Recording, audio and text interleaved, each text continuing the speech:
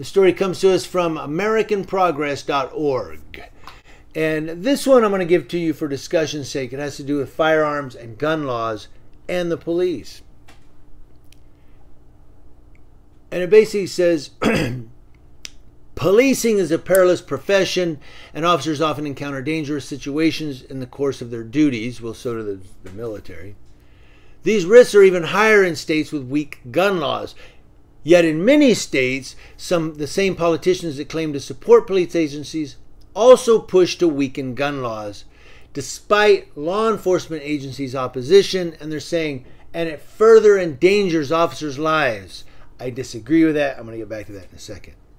If elected officials are serious about protecting police officers, they must stop passing dangerous gun laws and increasing the police officers' risk of experiencing gun violence. I disagree. I'm going to let you know why in a minute.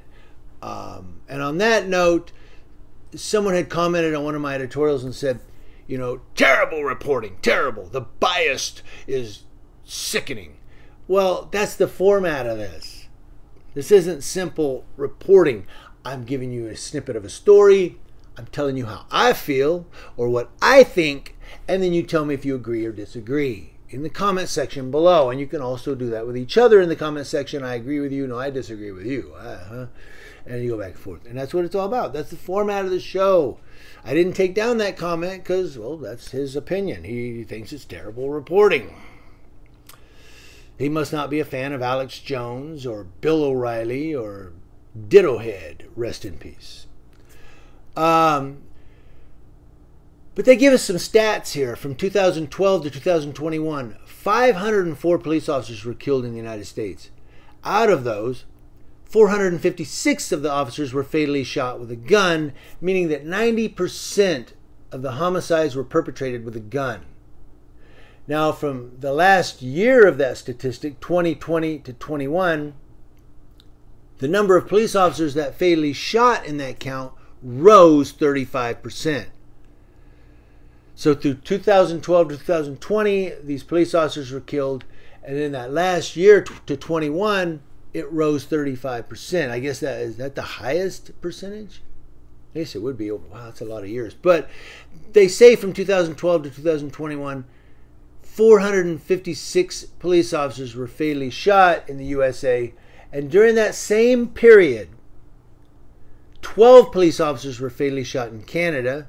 That's because they love each other, yeah? Hey, take off, hose head. You know what it's all about. I don't know. 4 police officers were fatally shot in the United Kingdom because they drink little bottles of lager and they have fun and watch football. 3 police officers were fatally shot in Australia. It's because they drink those tallies and say, "Good day, mate. Hey, we're going to have a tallie. Get that drongo out of here." But you see 456 officers in USA, 12 in Canada, 4 in UK, 3 in Australia. So we have a gun problem. They need to pass tougher gun laws to protect the cops. We'll get back to that. Listen, I'm going to get back to that in a second here. This thing will be too long. But it is, because according to certain people, I ramble. Now, they do another study here, which I'm not going to go through. There's a couple, it's a whole bunch of them.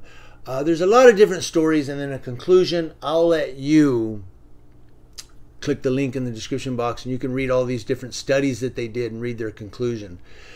But the gist of it is what I've read already, that police officers' lives are not, the risk to police officers' lives is not increased with weaker gun laws. Here's why. Because the only people worried about gun laws are law-abiding citizens, and they're not going to shoot police anyway. It's the criminals. It's the people getting stolen guns, guns that are off the street with a serial number scratched off, stealing guns out of people's homes. Those are the people that are killing the police. So we're going to pass tougher gun laws. Great. Now you have a bunch of unarmed citizens being victimized by people that are going to shoot you, the police. They're already doing it. It doesn't matter if you weaker gun laws, tougher gun laws. Criminals don't care about gun laws. They're already doing it. The only thing passing tougher gun laws is going to do is keep guns out of the homes that, well, criminals now, they break into a home, they go, gee, this guy don't have guns. Damn those gun laws.